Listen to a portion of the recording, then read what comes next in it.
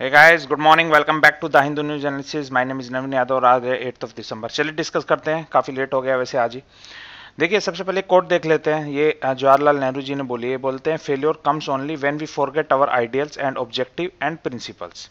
देखिए फेल्योर जब ही आती है, वो कहते हैं कि जब हम अपने आइडियल्स को भूल जाते हैं, हम हमारे ऑब्जेक्टिव्स को भूल जाते हैं, हम अपने प्रिंसिपल्स को भूल जाते हैं। ठीक है, आइडियल्स क्या होंगे? जैसे देखिए कोई भी आपकी लाइफ में कुछ भी आप करना चाहते हैं तो कोई तो आपकी लाइफ में ऐसा आइडियल होगा जिसको आप सोच के वो काम कर रहे होंगे, जिससे आप इंस्पायर हुए होंगे, या आपकी लाइफ के खुद के भी कुछ आइडियल्स होंगे। ठीक है, तो उन चीज़ों को ध्यान रखना बहुत जरूरी है, नहीं तो अदरवाइज जो है फेलियर आने के जो है चांसेस बहुत ज़्यादा हैं।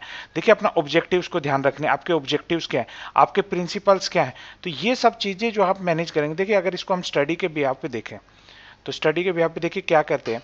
आप किसी भी एग्जाम की प्रिपरेशन कर रहे हैं तो एग्जाम में क्या होगा, कोई भी एग्जाम की जब प्रिपरेशन करने लगेंगे आप 2 दिन 3 दिन तैयारी करेंगे, लेकिन आपके अंदर एक मोटिवेशन जो है वो एक हमेशा के लिए चाहिए। तो उसका क्या रीजन है कि ये मोटिवेशन नहीं आ पाता? उसका रीजन यही है कि आपके पास जो एक ऐसा कोई ऑब्जेक्टिव या प्रिंसिपल या ऐसा नहीं होता जिसके लिए आप वो प्रिपरेशन कर रहे हैं।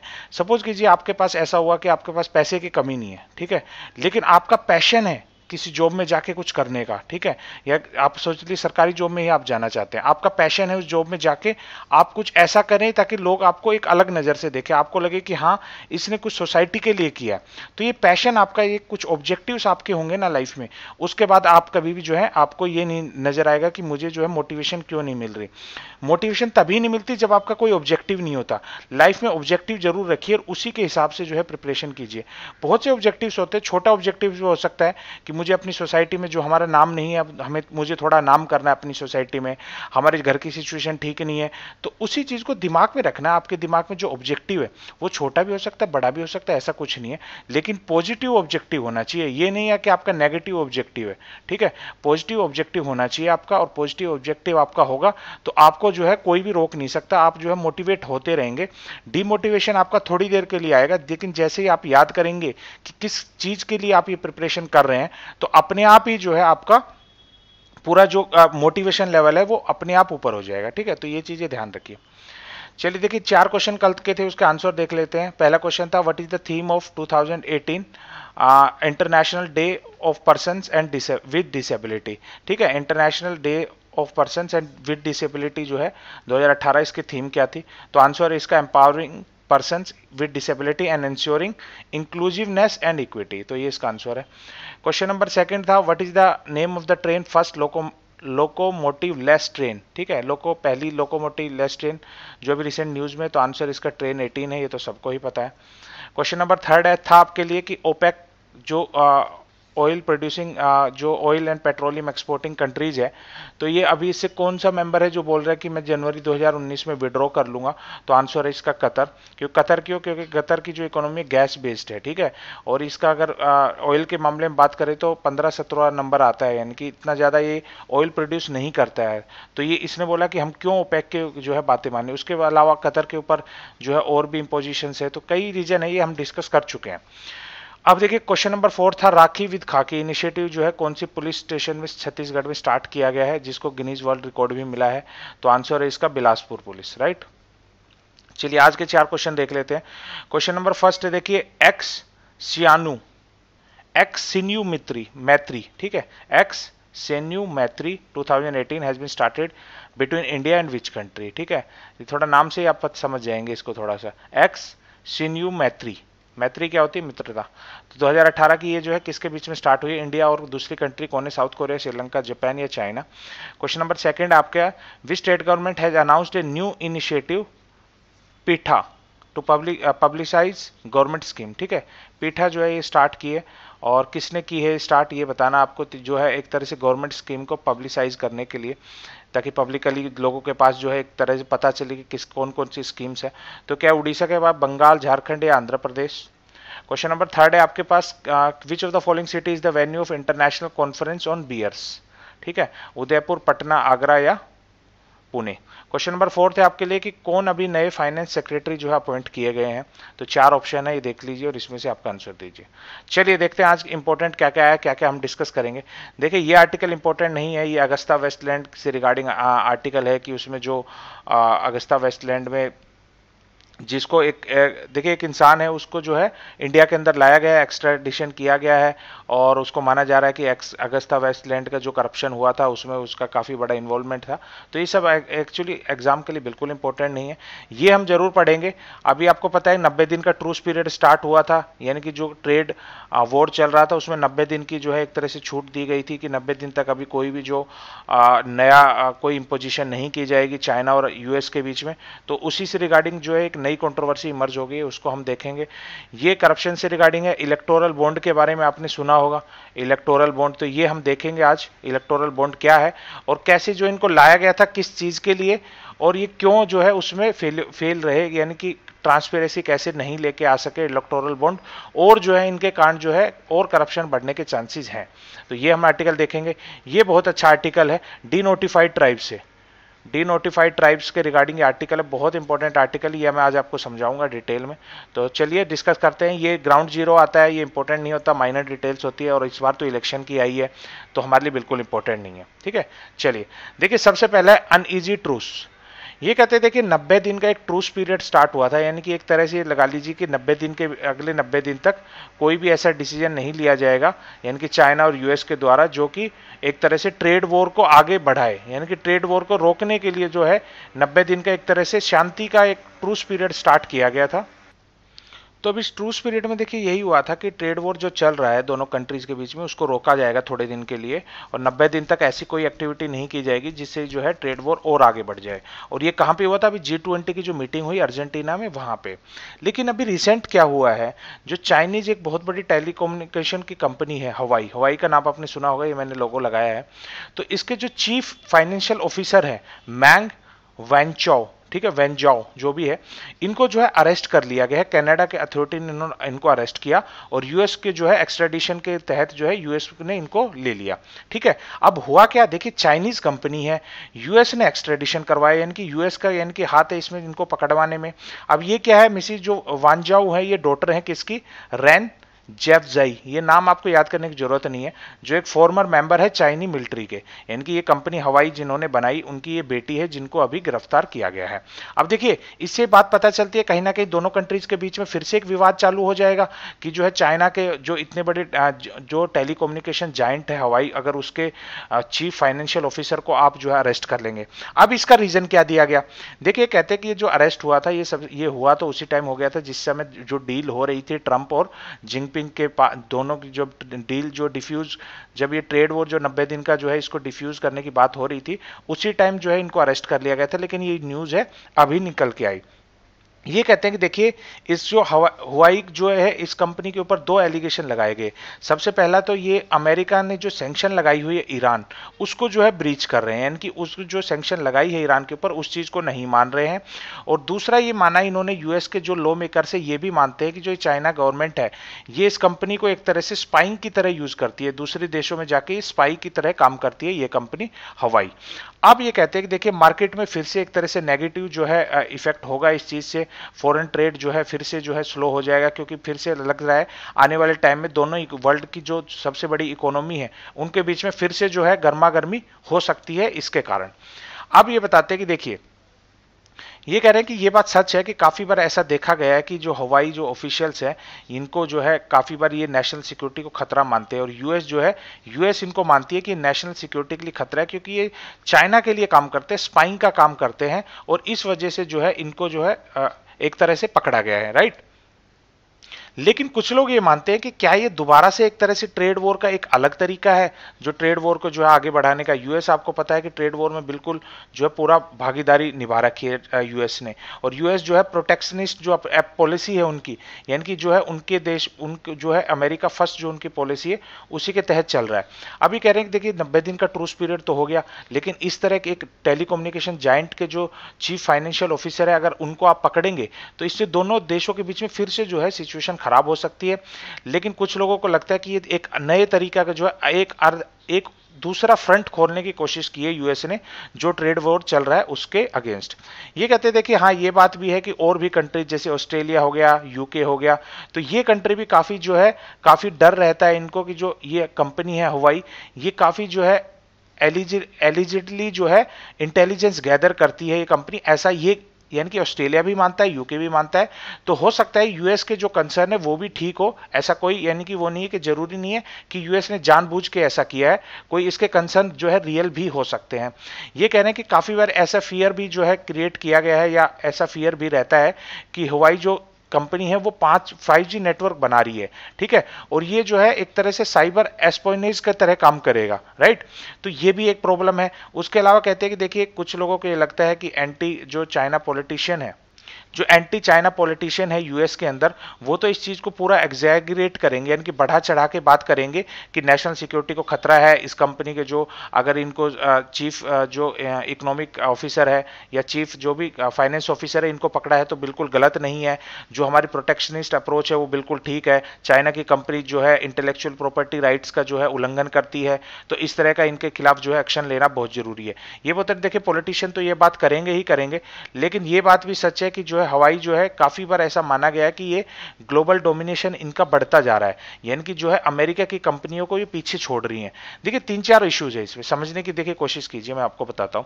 सबसे पहली बात, ट्रेड वॉर चल रहा था, ठीक है, ट्रेड वॉर को थोड़ा रोकने की कोशिश की तो जो है इनको अरेस्ट किया गया। अभी क्या रीजन है? पहला रीजन, कुछ लोग ये मानते हैं कि ये इंटेलेक्चुअल प्रॉपर्टी राइट्स को जो है यानी कि इंटेलेक्चुअल प्रॉपर्टी राइट्स का चाइना जो है ध्यान नहीं रखता। सेकंड, हवाई कंपनी पे क्या एलिगेशन लगाया कि नेशनल सिक्योरिटी को खतरा है क्योंकि ये स्पाइंग वगैरह करते हैं। थर्ड आर्ग्यूमेंट ये है कि देखिए ये कंपनी जो है ये बहुत तेजी से ग्रो कर रही है, तो यूएस को इस चीज से भी खतरा है कि अगर ये तेजी से ग्रो करती है तो हमारी जो टेलीकम्युनिकेशन जो कंपनीज है वो पीछे रह जाएंगे। फोर्थ, ये भी माना जा रहा है कि इन्होंने जो है ईरान के ऊपर सैंक्शन लगाई, उसको भी ब्रीच किया। तो ये सारे इश्यूज हैं। अभी रियलिटी क्या है क्या नहीं है ये तो धीरे धीरे समझ आएगी, लेकिन अभी के लिए जो है एक तरह से ट्रेड वॉर के ऊपर से दोबारा नेगेटिव इंपैक्ट जो है जा सकता है, और ट्रेड इंपैक्ट जो वॉर है ये और आगे भी बढ़ सकता है, जो कि अभी 90 दिन के लिए एक तरह से छूट दी गई थी। ये कह रहे हैं कि काफी बार एक्विजिशन भी लगाए जाते हैं कि ये इंटेलेक्चुअल प्रॉपर्टी राइट्स को भी जो है वायलेट करती है। तो ये सब चीजें ये कह रहे हैं अभी देखने की बात होगी किस तरह सॉल्यूशन निकाला जाएगा, और चाइनीज और अमेरिकन जो पॉलिटिशियन है किस तरह जो ये सॉल्यूशन निकाल के जो टेंशन है इसको डिफ्यूज करें, ना कि एक्सक्लेट करें, ठीक है, इस तरह की बात है, लेकिन आपको थोड़ा पता होना चाहिए। चलिए, इसके अलावा देखिए अभी जो पढ़ेंगे हम इलेक्टोरल बॉन्ड के रिगार्डिंग पढ़ेंगे। अभी आपको पता होना चाहिए इलेक्टोरल बॉन्ड सबसे पहले होता क्या है। देखिए इलेक्टोरल बॉन्ड क्या होता है, एक जो है पूरी अगर उसकी बात करें, सिंपल तरीके से समझने की बात करें तो ये कहते हैं कि देखिए हर महीने की जो है, हर महीना नहीं, जनवरी, अप्रैल, जुलाई और अक्टूबर, यानी कि इसमें जो 10 दिन होते हैं इसमें आप जो है इलेक्टोरल बॉन्ड परचेज कर सकते हैं। इलेक्टोरल बॉन्ड में क्या होगा कि कोई भी जो इंडियन सिटीजन है या कोई कंपनी है जो इंडिया की है वो इलेक्टोरल बॉन्ड खरीद सकती है, राइट। उसके बाद उसका जो है केवाईसी कंप्लायंट जो होना चाहिए, यानी कि नो योर कस्टमर जो है उसका एनेबल होना चाहिए अगर आपको इस तरह के बॉन्ड खरीदने हैं। अब इस बॉन्ड को क्या करेंगे आप, सबसे पहले इसका जो मल्टीपल्स होंगे क्या होंगे, या तो 1000 के आप खरीद सकते हैं, 1000 के 10 खरीद लीजिए, या 10,000 का 1 खरीद लीजिए।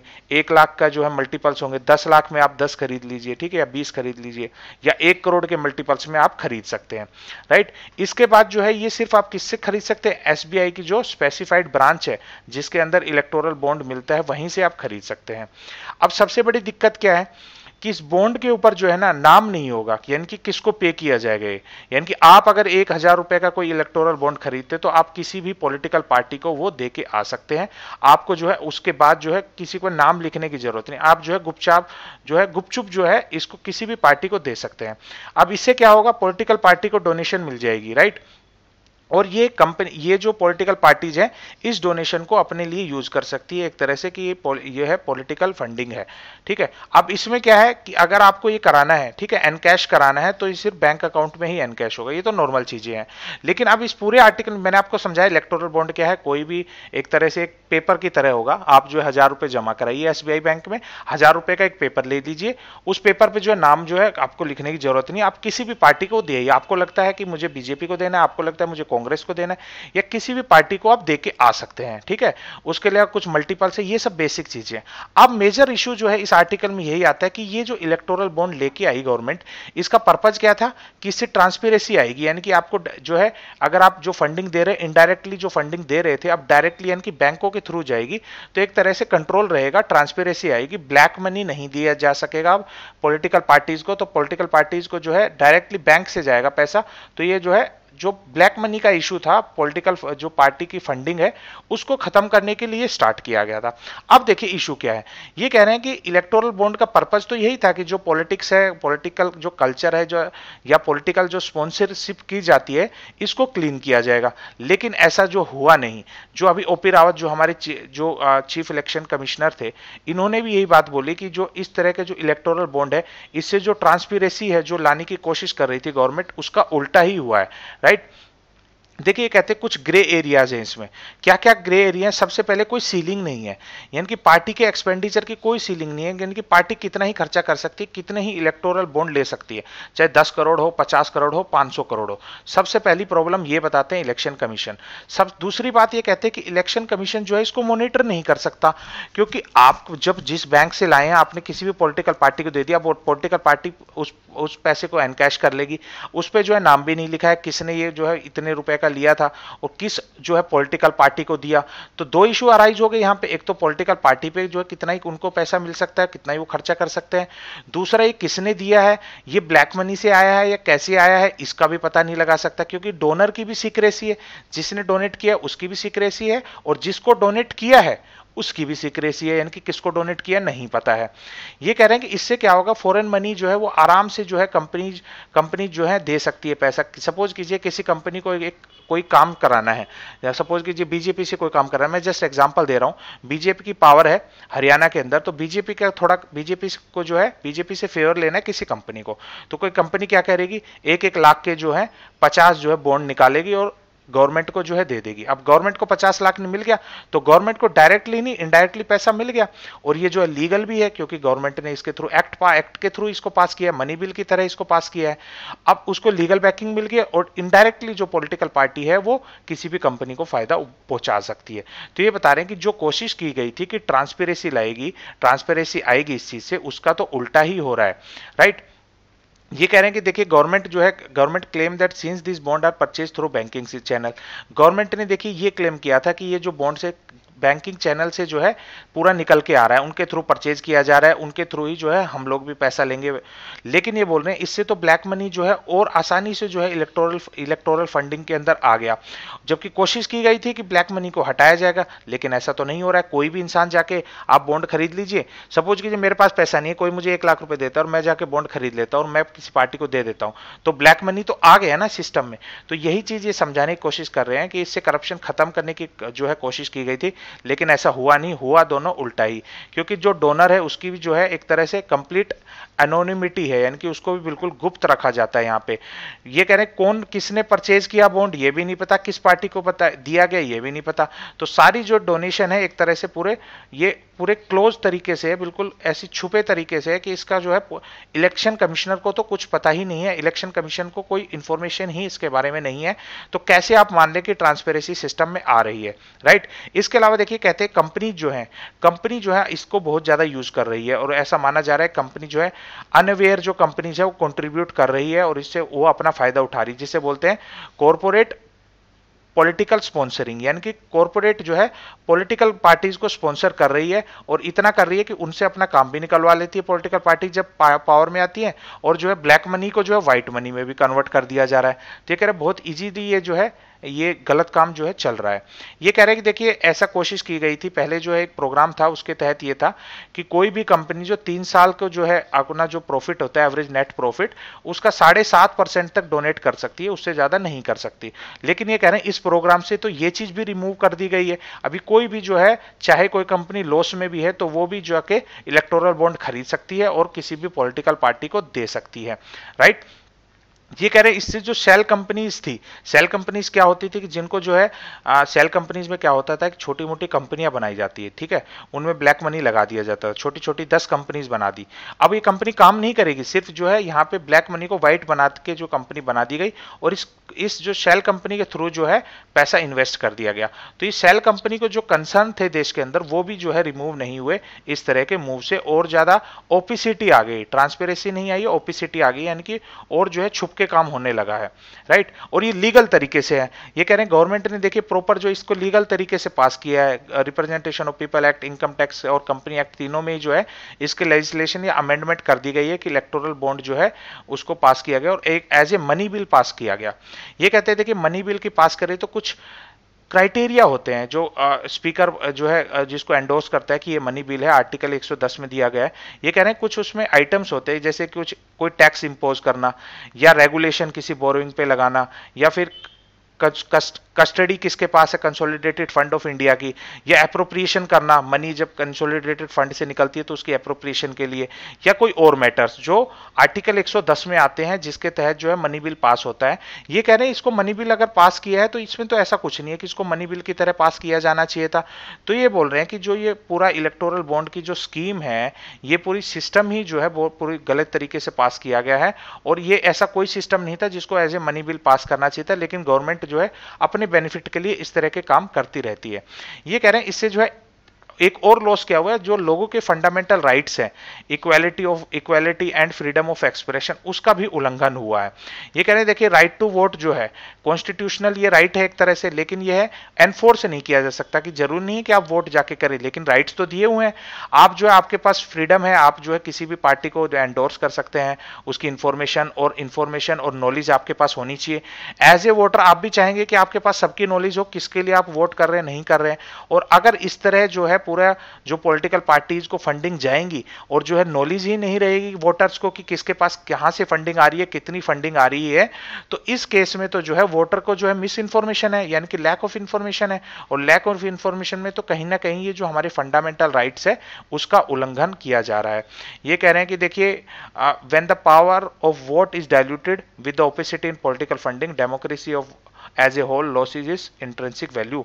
ये पूरी जो है डेमोक्रेसी की एक वैल्यू है उसको भी खतरा पहुंचा रही है। अगर कोई भी पॉलिटिकल फंडिंग है और लोगों को उसके बारे में नहीं पता है, वो अगर पॉलिटिकल पार्टी इलेक्शन में खड़ी है और उसकी नॉलेज लोगों को नहीं है, तो ये बिल्कुल गलत है। ये कह रहे हैं या तो जो है गवर्नमेंट को नहीं पता है कि ये कॉन्स्टिट्यूशन है, या फिर जो है कॉन्स्टिट्यूशन को जानबूझ के संविधान को जो है वायलेट किया जा रहा है उसके जो नॉर्म्स है इलेक्टोरल बॉन्ड के थ्रू। ठीक है, तो ये पूरा आर्टिकल था। यानी कि आपको समझना है कि इलेक्टोरल बॉन्ड क्या है, कैसे ये जो है जिसको ट्रांसपेरेंसी के लिए लाया गया, लेकिन ट्रांसपेरेंसी नहीं, इससे तो और ज्यादा ओपेसिटी आ गई है। ये सेकंड आर्टिकल बहुत अच्छा है डिनोटिफाइड ट्राइब से। सबसे पहले मैं आपको बताता हूं, देखिए डिनोटिफाइड ट्राइब क्या था, क्यों इसको लाया गया था, फिर गवर्नमेंट ने क्या चेंज किए। डिनोटिफाइड ट्राइब को देखिए विमुक्ता जाति भी कहा जाता है। देखिए ब्रिटिशर्स टाइम में क्या हुआ था, जिस टाइम अंग्रेज थे, ब्रिटिशर ने क्या किया कि कुछ जो एरिया थे जैसे कि फॉरेस्ट एरिया था, वहां से उनको रिसोर्सेज निकालने थे, ठीक है, उनको माइनिंग करनी थी या फॉरेस्ट कटिंग करनी थी, और जो है इस एरिया में क्या रहते थे, ट्राइबल लोग रहते थे। ट्राइबल लोग जो आज से नहीं हजारों सालों से इस एरिया में रहते थे। तो ब्रिटिशर्स या अंग्रेजों को ये लगने लगा अगर इनको हम हटाते हैं तो ये क्या है, काफी जो है आपको पता है काफी जो संथाल मूवमेंट हुआ और काफी मूवमेंट्स हुए थे। तो ये कह रहे हैं कि इन ट्राइब्स को ऐसे, गवर्नमेंट को ऐसे लगने लगा, ब्रिटिशर्स जो थे अंग्रेज थे उनको लगने लगा ये जो ट्राइब्स है हम अगर रिसोर्सेज यहां से निकालते हैं तो हमारे लिए प्रॉब्लम क्रिएट करते हैं। तो इन्होंने क्या किया, इन ट्राइब्स को जो है डिनोटिफाइड ट्राइब का नाम दे दिया, और जो है इनको एक एक्ट के तहत ना 1871 में एक एक्ट आया था, मैं आगे बताऊंगा आपको, ठीक है, चलो बता ही देता हूं। ये एक्ट है देखिए डिनोटिफाइड ट्राइब, ठीक है, सॉरी क्रिमिनल ट्राइब एक्ट 1871। ये क्रिमिनल ट्राइब एक्ट आया 1871 में, और इसके तहत ये हो गया जो भी ये ट्राइब्स हैं जिनको डिनोटिफाइड ट्राइब के अंदर रखा गया था, एक तरह से ये सारी ट्राइब जो है ये एक तरह से क्रिमिनल है। यानी कि इस ट्राइब में क्या है कि सपोज कीजिए ये एरिया है, इसमें ये ट्राइब कोई रहती है, और इसको जो है नाम दे दिया है कि ये जो सीटीए के अंदर आएगी, क्रिमिनल ट्राइबल एक्ट के अंदर आएगी, तो पूरी ट्राइब में जो भी कोई पैदा होगा बच्चा वो सब एक तरह से क्रिमिनल माना जाएगा, क्योंकि ब्रिटिशर्स को लगता था कि ये हमारे लिए प्रॉब्लम क्रिएट कर सकते हैं। लेकिन देखिए गवर्नमेंट ने जो है इनको थोड़ा सा इसमें चेंजेस किए। ये कह रहे हैं कि जब अगर बात करें स्टार्टिंग में जो है 15 करोड़ इंडिविजुअल जो थे, ठीक है, उनको डिनोटिफाइड ट्राइब के अंदर डाला गया, और इनको यानी कि क्या माना गया कि बर्थ से ही जो है क्रिमिनल है।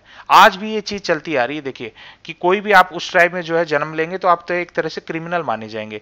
लेकिन जो गवर्नमेंट ने कुछ चेंजेस किए वो मैं अभी बताऊंगा। ये कह रहे हैं ये एक्ट लेके आए, डी नोटिफाइड एंड नॉर्मेडिक जो ट्राइब है इनको जो है क्रिमिनल ट्राइबल एक्ट के तहत रखा गया 1871 में। करीबन 200 ऐसी ट्राइबल कम्युनिटी थी। तो जो इनका जो भी कोई बच्चा भी पैदा होगा या कुछ भी जो इनमें होगा तो पूरा जो है एडमिनिस्ट्रेशन इनको हरास करता था, पुलिस हो या नॉर्मल एडमिनिस्ट्रेशन हो, इनको हरास करता था। ये अपनी आवाज नहीं उठा सकते थे, राइट। ये बोलते हैं लेकिन जब इंडिपेंडेंस मिली तो इन ट्राइब्स को जो है डिनोटिफाई किया गया और इनको जो है क्रिमिनल ट्राइब जो है उससे हटा दिया गया। यानी कि इनको क्रिमिनल ट्राइब फिर उसके बाद नहीं माना गया और ये टर्म जो है ये भी हटा दी गई। वही कहना है ब्रिटिशर्स जो जिस समय रूल कर रहे थे उनकी क्या मंशा थी कि इन जो ये जो ट्राइब्स है इनको मॉनिटर किया जा सके, या फिर कोई ये अगर हमारे अगेंस्ट कुछ भी एक्शन लेते हैं या हमारे अगेंस्ट किसी भी अलाई से जाके मिलते हैं तो हम इनके खिलाफ इजीली एक्शन ले सकते हैं according to criminal tribe act के जो है तहत। ये कह रहे हैं इनका सुपरविजन के लिए, कंट्रोल के लिए इस तरह का एक्ट लेके आए थे। इस एक्ट को अमेंड भी किया गया 1897 में, 1908 में, 9011 के अंदर भी। लेकिन इसको और भी ड्रैकोनियन बना दिया गया और भी खतरनाक बना दिया गया। आप जो है 6 साल से ऊपर जो भी बच्चा है उसको भी जेल में डाल सकते थे, ठीक है। तो इस तरह जो है पेरेंट्स को भी क्रिमिनल मान लिया जाता था। अगर बच्चा भी कुछ करता है तो पेरेंट्स भी क्रिमिनल माने जाते थे। तो एक तरह से और ड्रैकोनियन जो है रूप में इसको लगा दिया गया। ये कह रहे थे कि फॉरेस्ट एक्ट भी लेके आए, सॉल्ट एक्ट भी लेके आए और ब्रिटिशर्स ने पूरी कोशिश की कि इन जो ट्राइब्स जो है 200 ट्राइब्स इनके ऊपर पूरा अपना सिकंजा कस के रहे, राइट। ये पूरा इशू था। लेकिन जैसे ही जो है इंडिया को इंडिपेंडेंस मिली तो इसके बाद जो है इंडिया ने ये जो लॉ था सीटीए वाला, सीटीए लॉ था, इसको हटा दिया और गवर्नमेंट ने जो है हैबिचुअल ऑफेंडर एक्ट लेके आ गई। अब इसके तहत क्या था, सपोज कीजिए ये ट्राइब एरिया है, ठीक है। अब इसमें जो है अब सीटी एक्ट तो नहीं लग रहा 1871 वाला, अब यहां पे क्या लगा दिया, हैबिचुअल ऑफेंडर एक्ट। तो इसमें क्या है कि सपोज कीजिए कोई एक इंसान अगर बार बार जो है कुछ ऐसा ऑफेंस करता है तो उसको जो है हैबिचुअल ऑफेंडर एक्ट में डाल दिया गया, ठीक है। यानी कि कुछ चेंजेस तो किए गए, यानी कि इतने चेंजेस नहीं किए गए कि पूरी जो यानी कि सबको फायदा हो, लेकिन ये इतना जरूर किया गया कि जो अगर कोई भी ऑफेंस वगैरह में इन्वॉल्व नहीं है वो बच गया, और जो ऑफेंस अगर 1 या 2 बार ऑफेंस करता है तो उसको हैबिचुअल ऑफेंडर एक्ट के अंदर डाल दिया गया और उसके खिलाफ एक्शन लिया गया। ये कह रहे हैं, पर प्रॉब्लम क्या हुई जब ये एक्ट जो है बनाया गया तो ये एक तरह से मॉडल बिल जो लेके आए थे, ठीक है। अभी का जो मॉडल बिल है इससे तो अलग है। ये पूरी जो स्टेट गवर्नमेंट है उन्होंने जो है इंप्लीमेंट नहीं किया, राइट। एक सबसे बड़ा इशू रहा। उसके बाद ये कहते हैं कि जो हैबिचुअल ऑफेंडर एक्ट था ये कहीं ना कहीं सीटीए एक्ट का ही एक्सटेंशन था। यानी कि ऐसा नहीं किया कि सीटीए एक्ट को पूरा रिपील तो कर दिया गया, लेकिन कहीं ना कहीं उसकी जो यानी कि उसके अंदर जो अत्याचार किए जाते थे वो आज तक भी वो अत्याचार हो रहे हैं। ये कह रहे हैं कि देखिए इसको रीअपील किया गया, लेकिन जो माइंडसेट है गवर्नमेंट ऑफिशियल का आज भी वैसा ही देखने को मिलता है और आज भी इन लोगों के ऊपर अत्याचार होता है। ये कहते हैं 21वीं सेंचुरी के अंदर भी जो डिनोटिफाइड ट्राइब है वो आज भी सोसाइटी में उसको ऑस्ट्रासाइज किया जाता है, यानी कि उसको एक अलग नजर से देखा जाता है। इन लोगों के पास कोई रेजिडेंशियल प्रूफ नहीं होता। ये लोग जो है गवर्नमेंट जो स्कीम्स है उसका फायदा नहीं उठा सकते। हाँ, कभी कभी ऐसा होता है कि इनको रैंडमली ग्रुप कर लिया जाता है शेड्यूल कास्ट में, शेड्यूल ट्राइब में या ओबीसी के अंदर, तो थोड़ा बहुत ये स्कीम का फायदा उठा पाते हैं, लेकिन बहुत ज्यादा इनको बेनिफिट नहीं होता। ये कहने पहला जो नेशनल कमीशन भी बनाया गया डिनोटिफाइड नोमैडिक और सेमी नोमैडिक ट्राइब्स के लिए 2003 में, और उसने अपनी रिपोर्ट जो 2008 में जो है सबमिट की गई, ठीक है। और उसके बाद 2 ईयर्स बाद जो है एक चेयरपर्सन थे बालकृष्ण रेनके, इनके तहत जो है एक रिपोर्ट भी सबमिट की गई और उसमें बताया कि कैसे इन लोगों के ऊपर बहुत ज्यादा अत्याचार होते हैं। इसके बाद एक और कमीशन आया, ठीक है, आईडेट कमीशन आया। ये पूछा जा सकता है आईडेट कमीशन किससे रिगार्डिंग है, तो उसने भी 2015 के अंदर जो है इस तरह का मैंडेट जो है उसको बनाया गया, लेकिन उसकी रिपोर्ट जो है आज तक भी पब्लिक में नहीं रिलीज की गई है। और उसने जो है काफी बताया जाता है कि इस कमीशन ने काफी बोला कि कितना अत्याचार होता है इन लोगों के ऊपर एडमिनिस्ट्रेशन में, आज भी जो है इनको ऐसी नजरों से देखा जाता है। ये कह रहे हैं कि जो ministry of social justice and empowerment है वो भी जो है इनकी जो रिक्वायरमेंट है उसको फुलफिल नहीं किया। फंडिंग वगैरह जो है पूरे कमीशन को नहीं दी गई ताकि ये अपनी जो है सर्वे अच्छे से कर सके, ठीक है। तो इसकी रिपोर्ट जो है उसको पब्लिक भी नहीं किया गया, ना इस जो रिपोर्ट को जो है इस कमीशन को जो है पूरी पावर्स दी गई, ना पैसा दिया गया फाइनेंस की ताकि ये रिसर्च कर सके और पूरा जो प्रॉब्लम है डिनोटिफाइड ट्राइब की वो सब ला सके या उसके अंदर रिफॉर्म करने की बातें कर सके। ये कह रहे हैं कि देखिए रीअपील करने से काम नहीं चलेगा। ये भी माना गया कि आप जो है हैबिचुअल ऑफेंडर एक्ट को रीअपील कर देंगे तो भी काम नहीं चलेगा। ये कह रहे हैं कि ओल्ड एज जो स्टेट सैंक्शन जो स्टिग्मा है लोगों के अंदर, जो अटैच है, आज भी डर है वहां के ट्राइब्स के अंदर, वो खत्म करने की जरूरत है। ये कह रहे हैं रीअपील करने से सिर्फ काम नहीं चलेगा, सोसाइटी में वाइड चेंजेस लेके आने पड़ेंगे, पॉलिटिकल, सोशल और इकोनॉमिक वेलफेयर इन लोगों का करना पड़ेगा।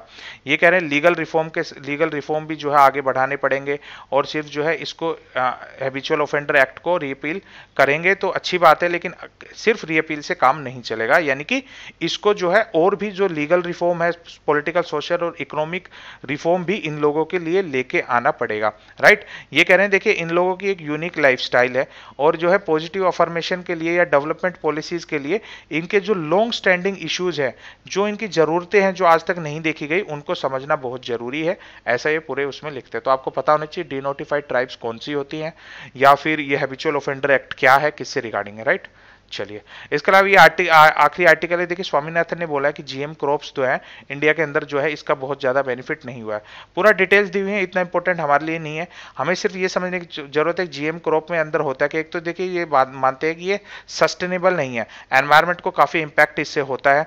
ये बोलते हैं देखिए जीएम क्रॉप में होता है क्या, म्यूटेशन और नेचुरल सिलेक्शन से जो है उसको चेंज किया जाता है किसी भी क्रॉप को, और उसके फ्लावरिंग सिस्टम या फिर उसका जो फ्रूट का सिस्टम है उसको चेंज किया जाए ताकि ज्यादा फ्रूट्स आए, ज्यादा फ्लावरिंग आए। ठीक है, इस तरह की कोशिश की जाती है। और इससे देखिए इसको लेके क्यों आए थे, ताकि जो है प्रोडक्शन बढ़ाई जा सके। इंडिया के अंदर जो नीड्स है, पॉपुलेशन ज्यादा है, तो उसकी सभी की नीड्स को जो है पूरा किया जा सके।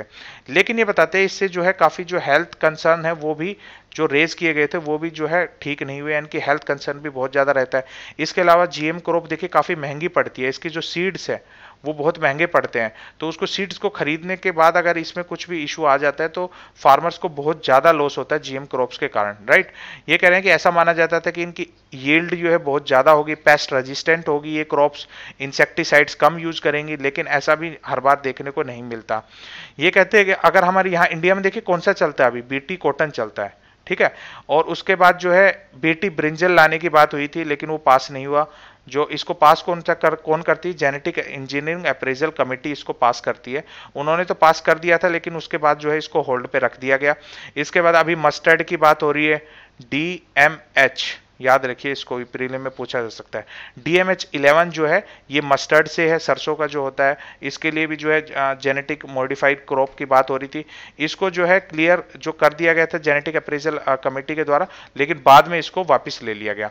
तो इस तरह कोशिश की जा रही है, लेकिन जो है स्वामीनाथन ने जो अपनी रिपोर्ट दी उसमें माना कि इससे जो है फायदे नहीं हो रहे, फार्मर्स को जो है लॉस हो रहा है, फार्मर जो है सीड महंगा पड़ता है, उसके बाद वो वापस दोबारा उस क्रॉप पे नहीं आ सकता जो पहले अपनी नॉर्मल क्रॉप वो उगा रहा था। तो काफी जो है इसके इश्यूज हैं। और ये कह रहे हैं यील्ड की बात करें तो यील्ड भी हमारे यहाँ स्टैग्नेट हो गई, यानी कि रुक गई। 500 किलो एक हेक्टेयर में हमें जो है देखने को मिलता है जीएम क्रॉप से भी, जबकि चाइना और इजिप्ट में जो है यील्ड बहुत ज्यादा है। तो ये चीज भी जो है इशू ध्यान रखते हुए आगे जो है बेटी या फिर इसके ऊपर देखिए काफी जीएम क्रॉप पे काफी इश्यूज पूछे जाते हैं। ठीक है, चलिए फिर आज के लिए इतना ही है। 11 बजे आपको वीडियो मिलेगी प्रीलिम से रिगार्डिंग क्विज, अक्टूबर का क्विज का जो सीरीज है, और उसके बाद 5 बजे आपको एनवायरनमेंट की सीरीज मिलेगी। ठीक है, चलिए फिर bye bye, take care, thank you very much.